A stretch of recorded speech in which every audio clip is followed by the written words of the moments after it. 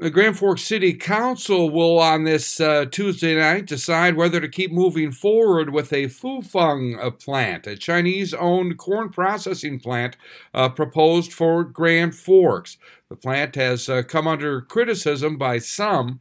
We'll have their decision for you later on this Tuesday evening. For background on this plant, here's our story from February 1st. A working group of the Grand Forks City Council received more details regarding a proposed new massive wet corn milling plant to be built on 370 acres just north of Simplot in Grand Forks. The $352 million plant would produce in part pet foods. The project is being developed by Fufeng, a Chinese company.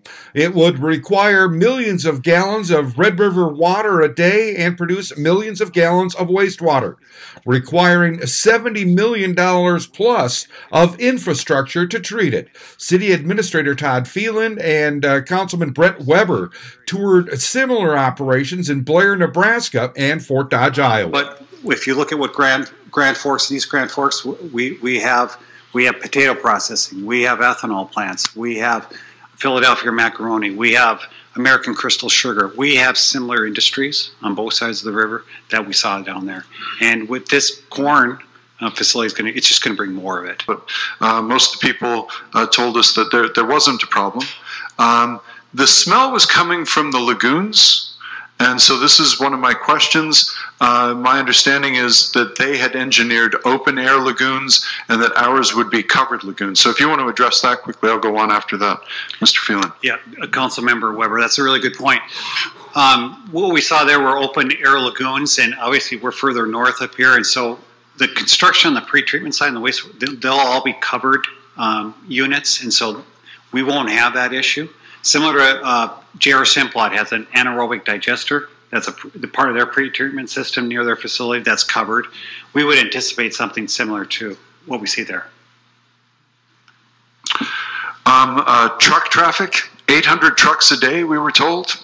Now, in Blair, Nebraska, that was a real problem because all of those trucks rolled right through downtown. Our situation here would be very different for me because I don't live near the plant. People living near the plant are going to experience something differently, but that's one thing to be aware of. Additionally, they told us that there was upward pressure on pay and benefits as a result of the plants in both communities. There had been pressure on housing, especially during the construction period, and they largely addressed that by increasing their trailer park capacity. My understanding is our current vacancies at local hotels would be able to handle much of the workforce, the temporary workforce that would be during this 2-year period, but probably some additional trailer park capacity. While there's a lot of questions and concern about odor and odor pollution, one of the things we were cautioned about was light pollution. These are big plants that change the light situation. Although that can be mitigated by having downward lighting rather than lighting just up into the air, as was often done with earlier construction. But that's something that we should be aware of. Rail traffic, we were told, is going to be heavier than what's originally estimated. We're probably looking at a unit train, 2 unit trains a week is the current estimate, if I understand correctly. I don't know how much that'll be different from what I'm currently experiencing as a resident of the downtown area. The only changes to the town's identity was quality of life had been positive, is what we were told. So that was part of our question as well.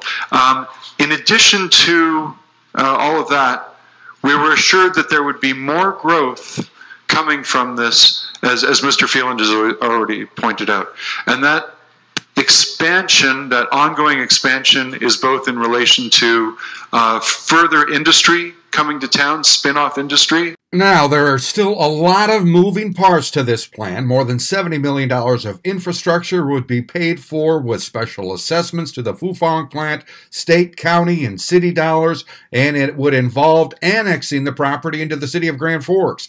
Some property owners along the borders of the new plant have already expressed concern over being annexed and rising taxes. City Administrator Todd Phelan says, at this point, details to those taxes for adjoining property owners haven't been figured out yet. Likely many more questions to come as the developer, the Fufang Group, hopes to begin the 2-year construction project by this summer.